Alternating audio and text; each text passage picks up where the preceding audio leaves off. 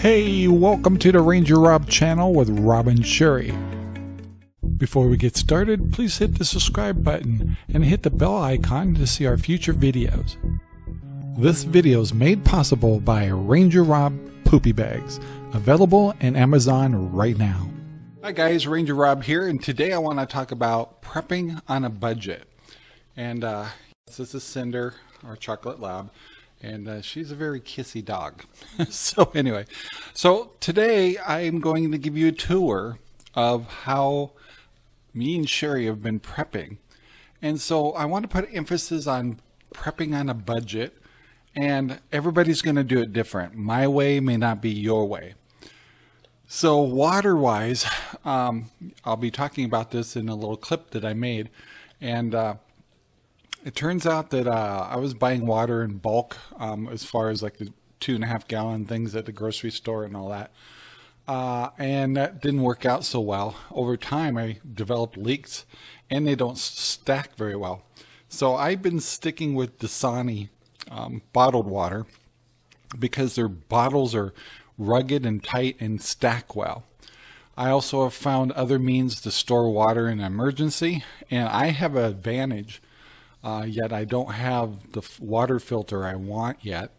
A Canadian prepper suggested people that own pools, we have a big water reservoir. So the problem is we have to use that water quickly because, especially here in Arizona, because the water will break down over a few weeks. So what we would do is, if you had a good water filter, is take water from the pool, run it through our filters, and then put it in the storage tanks. Because really after about 2, 3, 4 weeks, the chlorine will probably start breaking down and the water won't be good for drinking. But once you filter it, you can get the chlorine out of it, and then add a little bit of a preserve to the water. You get an extra amount of water, especially if we lost our water pressure. If we still had water for a while, we do have ways of storing it in our bathtub, and I'll be showing you in a clip here in a minute how some new ideas that we're using for storing water. So we utilize two areas. One is our regular grocery store, and then we also utilize Costco for bulk things. The newest things we've discovered is Winco. And so we're going to start buying Mylar bags, and you can get dried food like potatoes and things like that, rice and things like that, already done, and all you have to do is seal them. And so we're ordering Mylar bags. We have a food processor already, so we can melt the bags, add little oxygen, I don't know, little oxygen bags they call them, that you add in the packages, and we're going to experiment with that and learn how to do that. So once again, prepping can be for maybe a week or two, especially if you're in a hurricane area or a place with tornadoes and your power could be out, the whole works, or it'd be even something even bigger. We're next to California, so they could have they're being scared a lot about earthquakes, which could cause all kinds of power issues and emergencies over here in Arizona. So yeah, there's a lot of things and we have it doesn't happen that often anymore, but we can get brownouts here in the summer, pulling too much power from all the air conditioners and stuff like that. So anyway, with further ado, I'm going to give you show you a video that shows a tour of our prep room, actually 2 of them, and then there'll be a second clip after that showing you how we plan to cook if we have no power. And Sherry and I are more of a grid down kind of people. We figure we're kind of a little old, don't want to really be bugging out. If we had to bug out, we could, but we're putting more emphasis on staying in place, basically because of the heat here in Arizona and our age. And I don't want to be in the streets with a backpack on my back saying, guys, here I am, kill me. So at my age, it might be better just to die in my house. I don't know. Anyway, without further ado, here's the video. Hi guys, this is Ranger Rob. in my secret room. Not that secret. Now the lighting's not very good in here, and I'm sorry. So this is a spare bedroom. We have 4 bedrooms, and it's just me and Sherry. So one of our rooms is our prep room, and also a storage room for the RangerRob Poopy bags. Believe me, this is not all of them. So what I'm going to show you is doing prepping over time. So for those of you who've been watching our channel for a while, I think like a year ago I told you we were starting to do some prepping. So you probably will see how much it's built up. A couple of lessons learned. When it came to water, we're buying jugs. Those jugs do not last very, like the 1 gallon or 2.5 gallon you can get at the grocery store. Don't use those. We switched to totally Dispenser. We have a little bit of other brands, but we switched over totally to Dispenser water. So I'm going to switch over to this a little bit.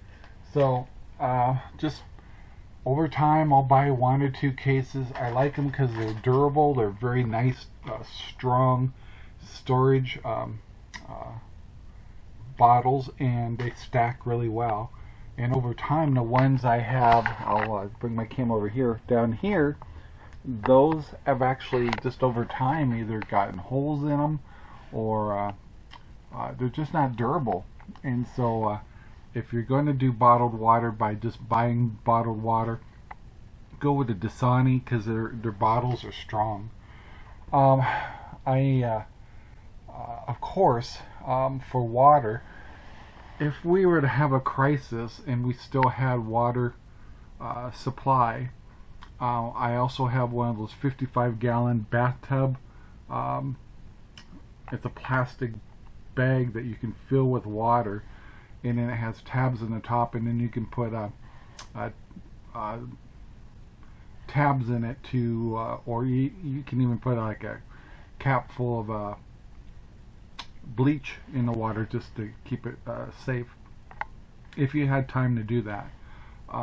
We also are experimenting with some new things. I don't want a 55-gallon water holder because I'd want to put that in the garage. The problem we have in Arizona is our garages get to 100 degrees, and it's not a good place to store water. So anyway, so down here is like the growing stack of water, but if you look across the room over here, you'll see we have a lot more water going here, and we always keep an extra supply of we double up on toilet paper and paper towels, but we keep rotating our stuff. So that's probably the important thing to do, so financially it's not so hard, is to rotate the foods, the paper, everything, so it's not such a financial burden. The other thing I'm experimenting with is that Safeway you can get these for $9, and these are 5 gallons I think, but they're designed for water.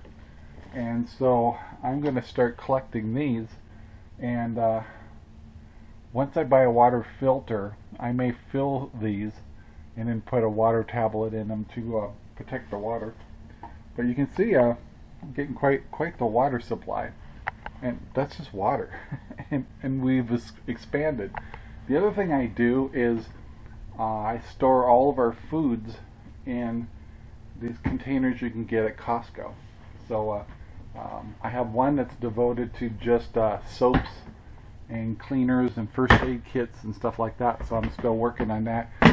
Extra toothpaste, where you can buy in bulk at Costco. But as far as foods, you can see powdered milk, canned items, things like that are all in here, and I just keep expanding to that. But there's more. In here is all prep material too. We also keep all of our cameras up in here, and electronics. So we have a lot of solar things. I've done some presentations for you of some of the solar things that we like. In here, Sherry and I have learned how to make pickles and beets. And then we just keep buying like certain canned goods that I always try to go for something with a little bit of meat and protein in it, sometimes simple. So the worst scenarios, maybe the power goes out for a week or two. I'm in great shape. I'm in good shape for about a month or two, but you gotta remember I have family in this state, so that I may have them over here, so my supply would go down quick if I had to sustain more than just me and Sherry. Some of the things like we'll do is like with flour and sugar is we keep rotating an extra bag of all that kind of stuff in here. Certain cleaners, a lot of hand wipes, the bulk, where if you don't have water you're not going to be taking showers, so we got the cases of the hand wipe stuff, 2 of them in fact. Well, yeah, with just extra rope, things like that, extra cat food, and we have we keep lots of dog food down below. We also have a little bit, 2 cases worth of 1 week supply of dried food. One's from Mountain House and another one's from another company. And more electronics. It's the water bob I was going to tell you about. It's with the one you put in your bathtub. That's this right here.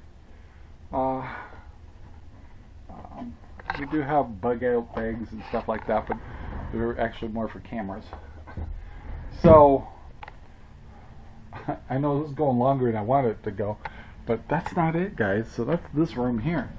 So we wanted to expand it a little more, so we're going to my other room, and you can see this is our office in here, and we have extra rooms. So we finally put some shelves in, and you can see we have water down below here. Those are the ones that we don't like very well, and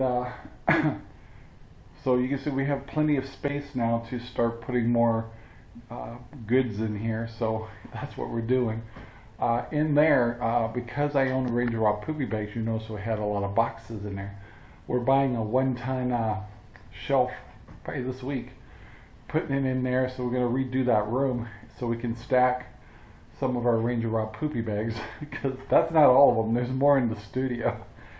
So, but anyway, I hope that gives you an idea of doing your prepping when you can. The sooner the better, but if your budget's kind of tight, just do a little at a time. Now you can see over time it's adding up and it's getting there. Oops, sorry for the so dark. Let me go back to this. So unfortunately I still got a lot of poopy bags, but this wall over here is going to be a great big shelving we're putting in. I do have some stuff in here that should go in the garage. And we'll get this room's expanded so much, and I still have over 1,500 poopy bags in the other room that need to come in here. So yeah, this is a busy room. So there you go, prepping on a budget, prepping at your own speed, common sense, lessons learned. Get your water, get the Dasani stuff. This stuff is the best. So anyway, I hope that's been helpful, and I'll go back to the other studio. One more thing, guys, I forgot to talk about. I'm in my garage. Once again, the lighting's bad, I know. Probably wondering, well, what's he going to do for cooking or heating up things? I never did address that. I'm going to depend on Coleman stoves. I have 2 of them, and I've had them for years from camping, and they use the little green propane tanks. So up here I store little propane tanks, and I get them on sale at Ace Hardware for 2 for $7.99, and that's not all of them. Also keep them here, these little guys, and so I just keep buying a couple. I actually have more tanks than that too. Of these, the ones in the other one, and some in the other room, and it should sustain us for actually quite a long time. And so maybe once a month I get coupons from Ace Hardware, and so when I have a coupon, I'll go and buy some Traeger pellets from my Traeger, and I'll buy a couple more propane canisters. I keep my my garage is still a mess, but anyway, that's how we're planning on doing our cooking. I wanted something that didn't burn, because if you're in a bad situation, let's put it that way, I don't want to put an emphasis that I have food or resources in case things got kind of crazy. So propane stove is something I could actually heat water. Most of the things that we're doing is add water and boil water, and so I can actually run my propane stoves in the house if I had to, as long as it's a short period of time and I'm still ventilating the house well. So that's how we're going to heat water and cook things, is we're using propane. I don't have another plan right now. I do live in Arizona, so we could do solar ovens and things like that. So anyway, that's how it works.